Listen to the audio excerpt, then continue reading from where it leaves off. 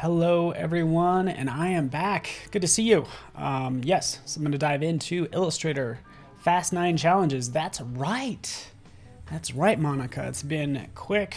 Our last one. I'm going to get a little choked up since it is my last one. But we've done quite a few, and if you're joining me elsewhere, hop over to Behance. Basically, these are the fun challenges that we've been through. Every daily creative challenge, we're on this last one where we're talking about landscapes, which sounds like it's going to be a pain, it's going to be a lot of work. No, this is going to be easy, and I think we'll hopefully hit some really awesome results pretty quickly. So that's the goal. Carrie, welcome. Hello, Gregory. Hello, Joanne. Hey, Yvonne as well. Good to have you here. So again, all about landscapes. Get started. Just grab that file, right? I'm giving you just like just a quick graphic to kind of draw from. So this is the file, as you can see right here. This is the one we're gonna use, Jennifer. And again, it's Button Up Friday, where we get dressed on Fridays nowadays instead of casual Fridays. Can a landscape be a logo? A logo can be a logo. Yeah, a landscape could totally be a logo, especially if you're a landscape company, then yes, you can turn it into a logo. Okay, but here's what I'm working with. I just dropped in this image. Notice that over here in my layers panel, it's just a JPEG that I've embedded, and I've just locked that layer. But again, just an example, we're gonna work on this layer, right? And we'll just start kind of like recreating this, and then we're gonna take it to another level. All right, so that's the plan. First off, I'm gonna just come over here and just quite simply use the rectangle tool and kind of draw out a rectangle. So I'll kind of do it right next to it. If I hit I, I'm going to select the eyedropper, okay? And then I can kind of sample that blue if I want to, okay? I'm going to be using a lot of gradients. And by the way, we're going to take this from night to day to night to all colors in between. So it's going to be fun. Steve. Oh man, I got to take a look at that picture. Sorry, I can't right now. So right in here, I actually want to kind of replicate this gradation as well. So I'm going to use a gradient. So I'm going to open up. You do this a couple different ways. I'm just going to have my gradient panel open. I'm going to use this a fair amount today. So here's my gradient panel. It is open. I'm going to click this first one right here, linear gradient. Bam. Now I can come in and I can sample, say for instance, that blue, and I can go where it's white, and then I can sample sort of that purple or something. So that's how I can kind of add those two colors, right? You're going to be playing with these colors a lot. The key thing is we just want to go from like dark to light. Okay, so the colors don't matter that much. Notice with my right over here, my gradient tool selected, I can come in and just kind of draw out a line, again, from light to dark, right? So the sun is like, it just went down, or it's just about to come up, you know, but it's going to be darker at the top part right there, okay? So I could always save this gradient over here in my swatches panel, click new swatch. Oh yeah, there it is. New swatch, and there's my gradient. Okay, so let's create. I want to impress you. That's my goal. If I can impress Michelle and Darius, is a gradient a color? Gradient, I guess, would be a combination of two colors. But yeah, I would consider a gradient. You know, technically, it's a combination of two colors. So don't really call it a gradient, a color though. So right over here, I'm going to start with that gradient. I'm going to add, again, just replicating this. I'm going to make that end white, and it's going to dive into the purple.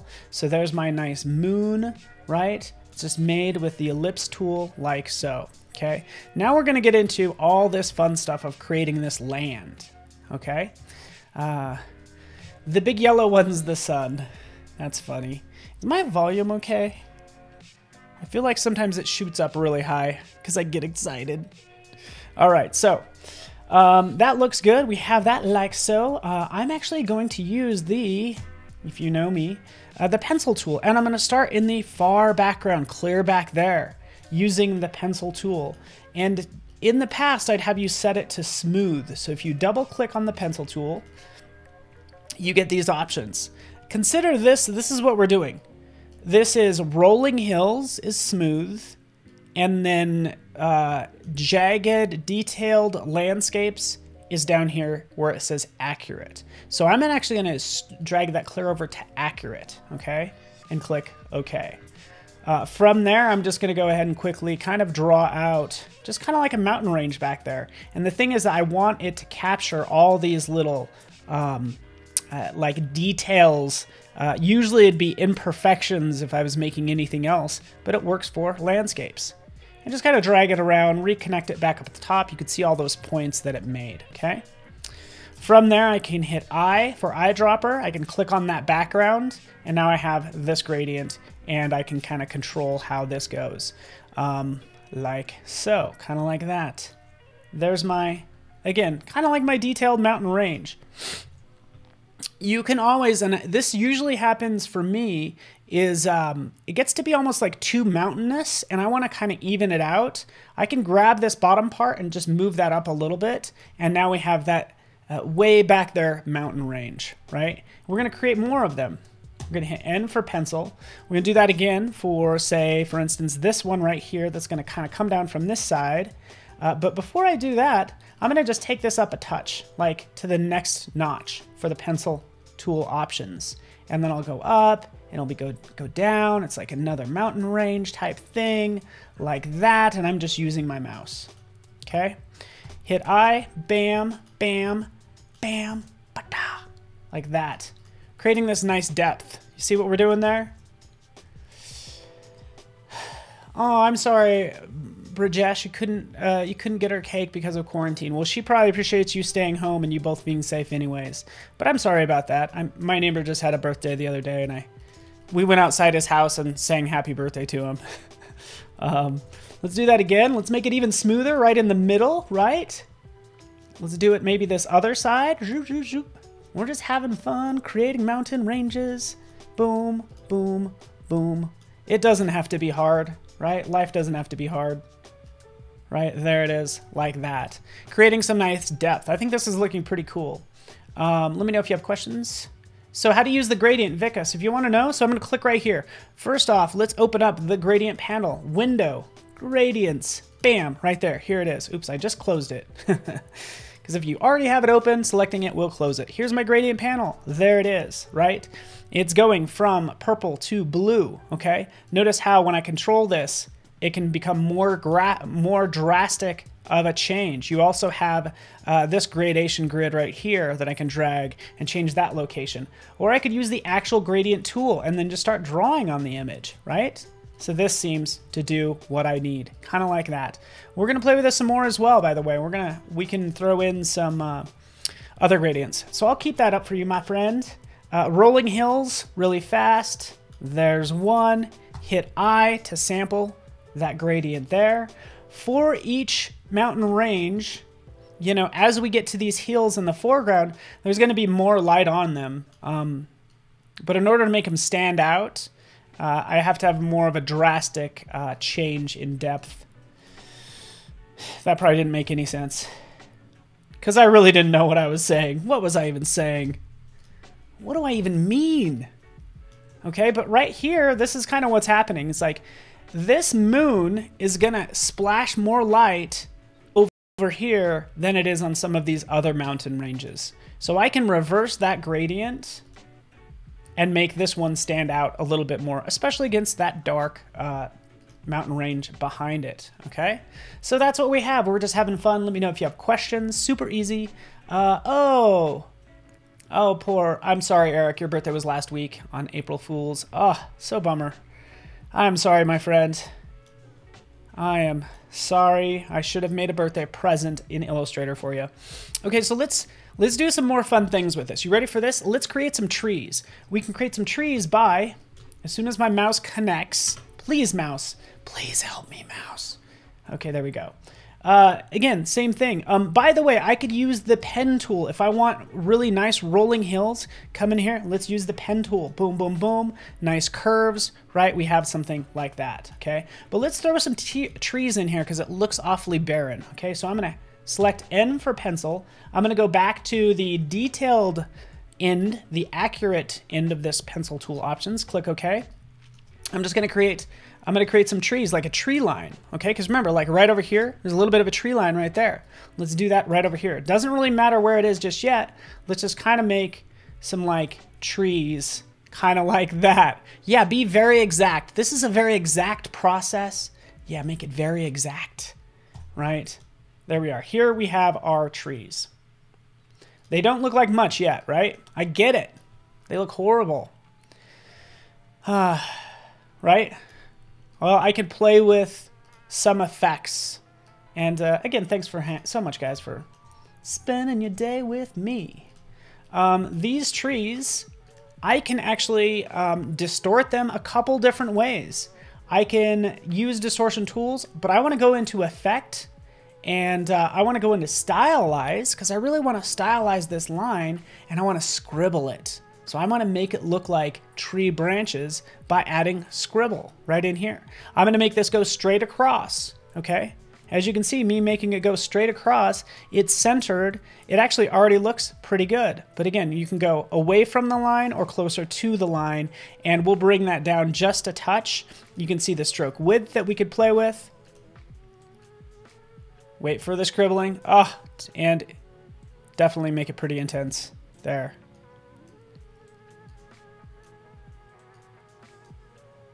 This is all I want. I just want a little bit of detail in there, right? I just want to kind of roughen up the edges and just play with it a little. Clicking OK. There we have just kind of some rough trees, if you will. Okay. That being said, I'll zoom out. I'll go to my layers panel. And now this layers panel gets to be pretty important, right? So I'll even pull out this layers panel right in here. Check it out. What is selected is this top one. Guess what? I want to drag it underneath a couple of these, maybe the first two mountains, and I could put it there, okay? I can take this, I can copy, and I can paste and make another mountain range behind that one by dragging that one even further back behind those mountains as well, okay? So that's what I'm doing. I'm just doing some duplication because, hey, why not? I'm lazy. I don't know. Something like that.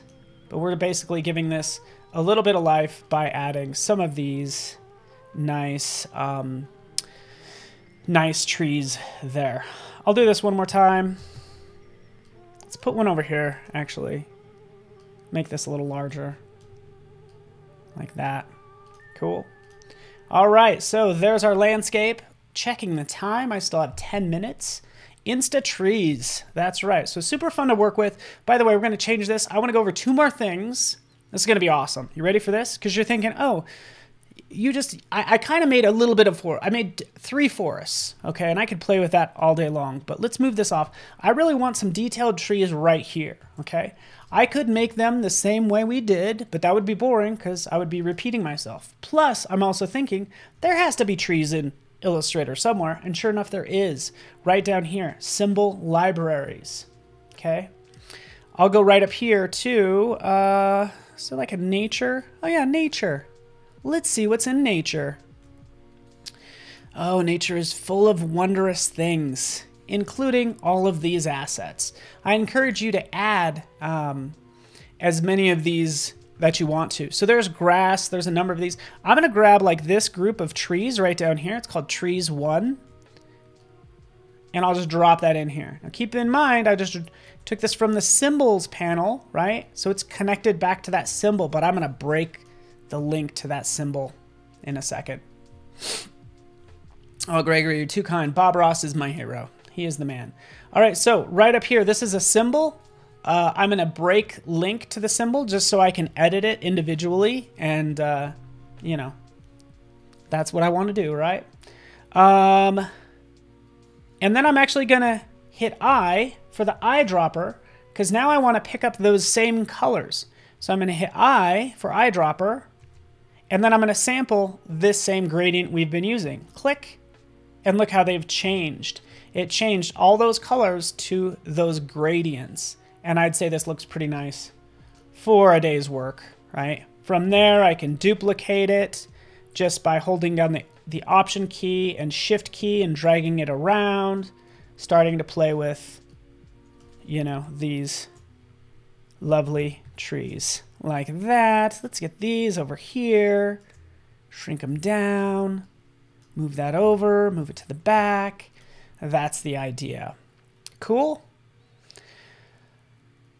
Can you make patterns out of symbols? I have not tried, so I'm sorry I don't know. Shame on me for not knowing. You can definitely have patterns in symbols. I guess I don't see why not. Let's do a couple other things. You ready? You know one thing that we learned brushes the other day. Let's do that. Let's go into brushes. Boom, boom, brushes, boom. Guess what? I have all those brushes that we worked with earlier in the week. And we have this fun scatter brush. That's just a star. I already made this for you because that was already a lesson. Now I'm just going to hit N. Let's just draw a path. And you can see I'm generating stars, right, from that brush, which I think is pretty cool, right? Again, just making it quick. There's more I could do with it, but let's just give it some nice stars. For some of these, I might want to play with the, not the opacity. Yeah, maybe the opacity a little bit, you know, like that. Maybe this stroke is a little larger, so those stars are larger, but I'm just adding stars to the sky, like so. The size for a zoom background typically is 1920 by 1080. All right, I have 9 minutes. How about clouds? Yeah, we could do clouds as well. I'm taking suggestions, apparently. Let's go in here. Let's throw a circle in there. Here's just a circle. I would draw out this a couple times, right? So we could do this. We could do something kind of like that. I could select both of these. I could select all 3 of them if I want to. Right, with all 3 selected, and I apologize. Let me change this. Change this a little bit, just so we could see it. There we go. Okay, so that's all selected. I'd encourage you to use something like the Shape Builder tool. Selecting the Shape Builder, I can combine these circles together like that, but maybe keep this one here. And it looks like there's a little weird edge right there, so I'm just going to do that again. Circle. Circle, circle, you know, taking all of these, shape builder, let's make them just one shape, right? Maybe throw another circle over there. Being aware of the light should be coming from that moon, so this edge right here would actually have the highlight like so. And by the way, I can always play with that highlight, maybe make it a little bit stronger as I just make it a little bit brighter, kind of like that. So I don't know, there's your clouds, quick and easy. I wanted to get into one more thing too that would be cool. Let's just duplicate that and move it over, flip it. Sorry, bup, bup. And something like that. Okay, you got your clouds. Okay, 2 more things, and luckily I have time to do this. Yeah, we can add a UFO, huh? Is that what we're doing? We add a UFO? Oh man, there we go. Just making these look a little bit different. All right. One problem with this is these stars are really bright. I honestly would probably select most of these stars and take their opacity down by 50%, right? Because they're just a little bit too strong. Another thing I could do is actually change, instead of the opacity, changing this to overlay. And that's going to make it look nice. Another thing, as I started adding complexity, I probably want to be more judicious with these layers. Like, I need to clean up my act. All those stars, let's cut all those out. Let's put those on a new layer. Heck, let's go right here. Let's add an entirely new layer right there. Let's grab this one, cut it. There we go. All my stars are now on a new layer, and they're not going to conflict with anything else. And for all these, I could select them all and say, hey, for all of them, make them overlay at 100%, like that. And now we get that. Doesn't that look better?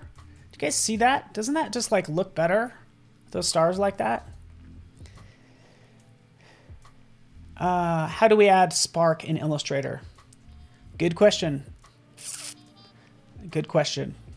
All right, so let's do one more thing. Remember, this is a pro tip. The sparkles, the stars was done brushes. Refer to my brushes daily creative challenge. This is next level stuff. You ready for this? I'm going to lock down everything because it's going to be a pain. Let's click over. I'm going to create a new layer.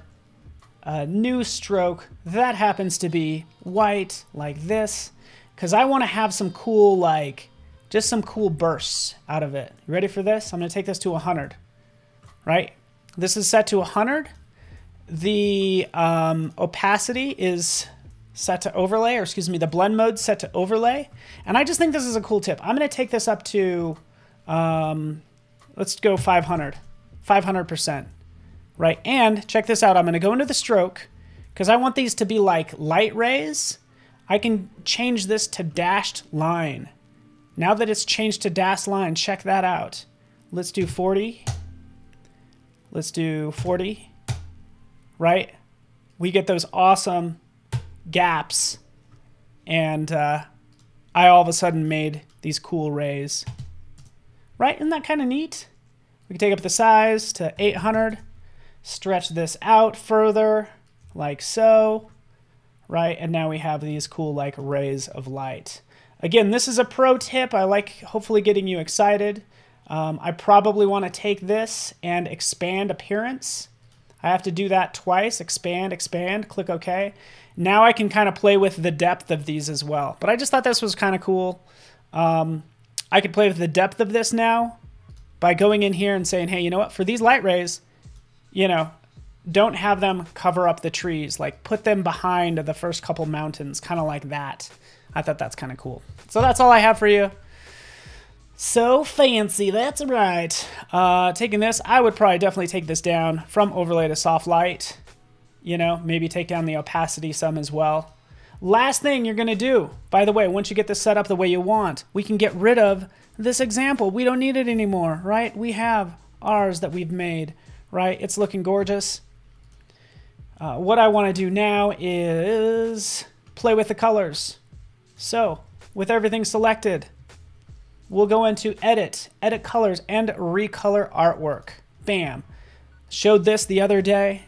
This is what I'd want to do, is jump in here and start to play with different colors for this. So again, it's still a nighttime scene. Keep in mind there's only 2 colors. Here we could start to kind of brighten it up, as you can tell. If I select this darker color, let's unlock it.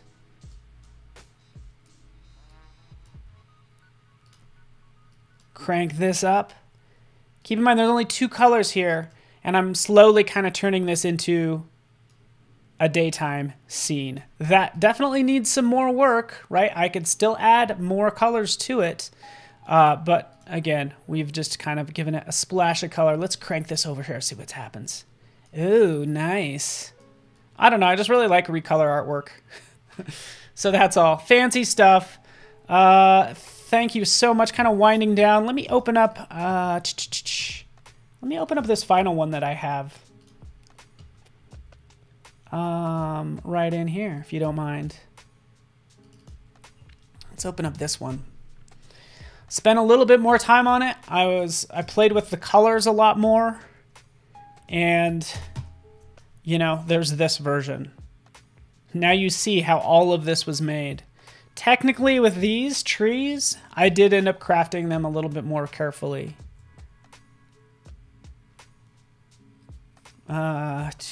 Cool, Monica. So anyways, that's kind of neat. I started playing with the depth right in here of those rays of light coming in front of and behind as well. Yeah, so I thought that was pretty cool. But that's it, kind of getting down to... I'm missing the Groundhog Day image. Dang it. But anyways, this is what we have. Hopefully you had a fun day. Something like this. Darius, hopefully that works for you. Yeah. This one's an entirely different style. I went from the scribbled trees to crafting one and then just duplicating it a lot. Okay, but anyways... Austin, thank you so much. That's why I do it. It's just for if Austin learns something, then we're doing well. Because, man, Austin knows everything. All right, so, and lastly, you can see right here all the different versions of graphics that we've made. If I did this again, I would probably have more rhyme and reason to all the different lessons. I would probably cover symbols again. So remember, each daily creative challenge is different, and you're bound to learn something new. So again, it was fun for me. Hopefully it was fun for you. And that is it for me. The birds are chirping, telling me to go outside, but that's also my alarm. So in blue, it's also like the blue. Yeah, exactly. By the way, I did a split image of that, and it just turned out really cool. But here's the blue one. Actually, let's see what else I got. Oh, sorry. Boop. There we go. Trying different colors, right? You get the idea. Fun stuff. Fun stuff. Oh, Greg, thank you so much, man. Glad you liked it. Vaughn, I really appreciate you. Vikas, I appreciate you as well. Have a beautiful day. I'll be online posting some other things that I was doing earlier today as well. So have a beautiful day. You have, if I'm not mistaken, the one and only HP, Howard Pinsky, up next for the Daily Creative... Oh, sorry. Adobe XD Masterclass with Howard Pinsky is up now. Thank you, Darius. Everybody have a beautiful day. Stay tuned for his amazing work. And thanks so much for watching. Congratulate yourself if you did all of the challenges too. Congratulations, everybody. Have a beautiful day. We will be in touch. Thanks so much.